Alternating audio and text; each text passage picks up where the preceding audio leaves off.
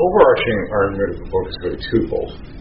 Literary criticism, going back to what Socrates calls the ancient war between the poets and philosophers, has very often aligned itself with power, the moral standards of the state, etc., etc. There's a sense in which Emperor Augustus plays this role really quite perfectly.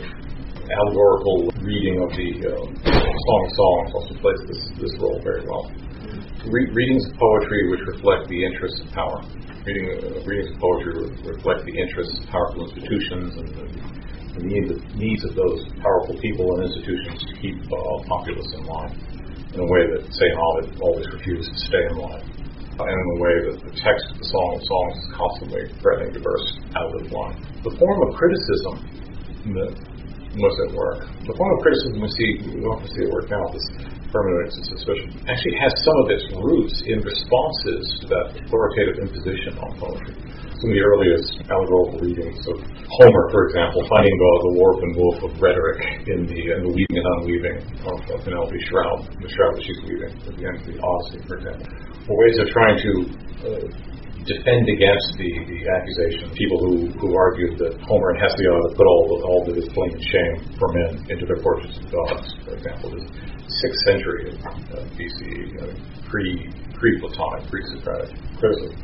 And this pattern in criticism, it warped and it changed.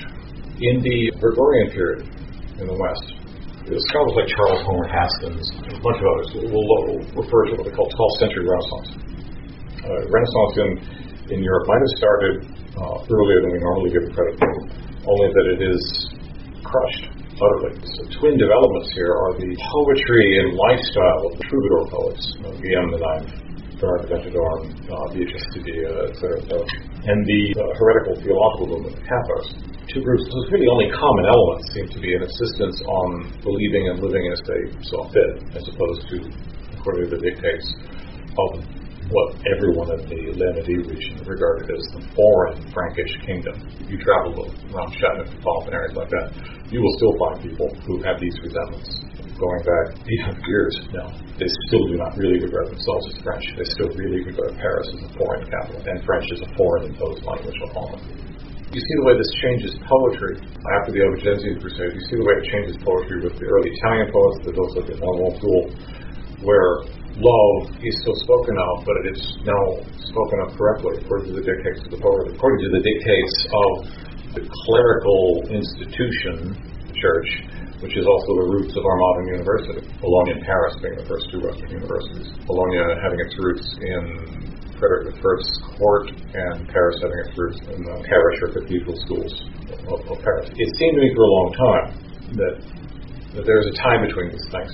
The history of poetry and its confrontational relationship, or it's being confronted by philosophy, it's being confronted by political authority, and the specifically erotic poetry in the West, and the way it is turned towards religious, theological purposes. The imagery, say, of the troubadours, the imagery of a Giacomo de Lentini, the inventor of the sonnet, being largely identical except for the end goals of them. The troubadours focusing on life here on earth, and the early Italian poets, you see this especially in later developments in Dante and with Petrarch, placing that love really in the heavens.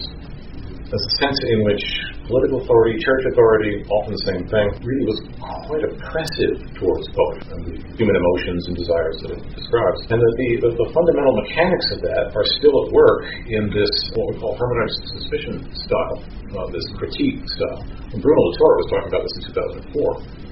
Rita Belsky publishes the book Limits of Critique in 2016. And this book in 2017, basically working in this direction. This form of critical, frankly, I would say domination of poetry, has its roots in some really quite disturbing elements in history, and ultimately has its roots in the idea that the authoritative teachers, the first academics, would have banished poetry altogether. I don't think we academics are necessarily poetry's friends. I think we've largely been, with friends like us, I don't think you need enemies.